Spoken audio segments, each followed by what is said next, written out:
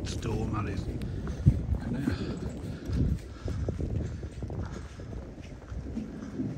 Many people camping, there's not many people camping, is there? Just a couple of tents.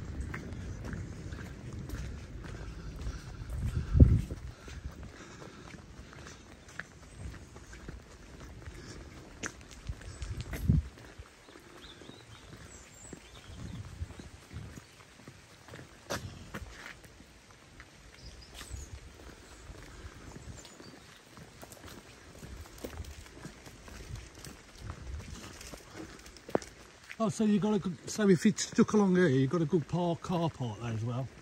So you have to, it might be one of these honesty boxes, put a fiver in or whatever. I bet that's a couple in that car maybe there. Well then, darling, what do you reckon to your walk? Let's have some trail mix or something from the honesty shop. We'll be back a couple of minutes, we're back to the car. Thank goodness, because they've got some pretty fearsome big fault lightning. I'll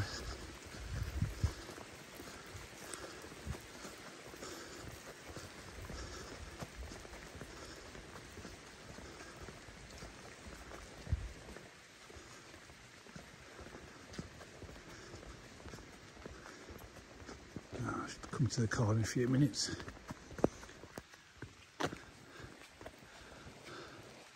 So I think we're the last one off the fells.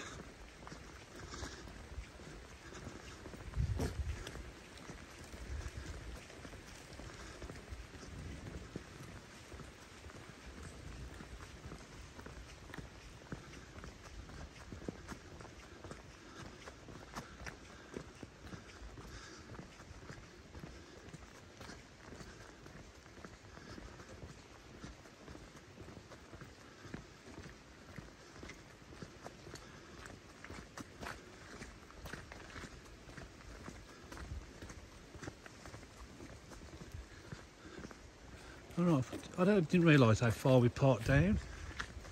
Mind you, do you remember? There was cars all along here, wasn't there?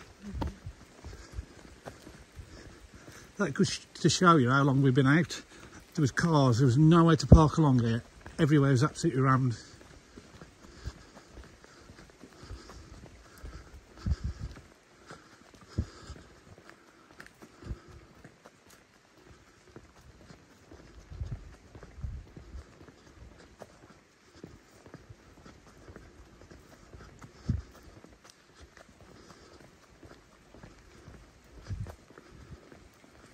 There's the car.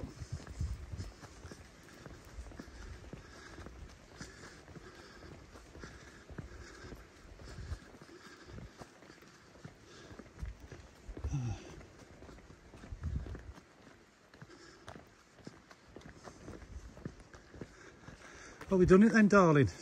And it is, what time? Right, 7 o'clock. We came out at 12 o'clock. So we've been walking for 7 hours. So I reckon we'll sleep well tonight. Hot shower deserved. Right.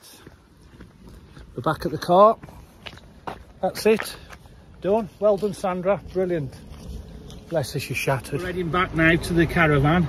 It's absolutely tipping it down now, so we can't moan. We've done green Gable, great Gable. We didn't bother doing brown base, or base brown, whatever it is. And it was a really good call, because if we'd have done that, it would have added probably nearly an hour onto the walk, and it's bloody been really quite bad lightning in the bottom of Borrowdale, so I've no wish to get struck by bloody lightning. So here we go.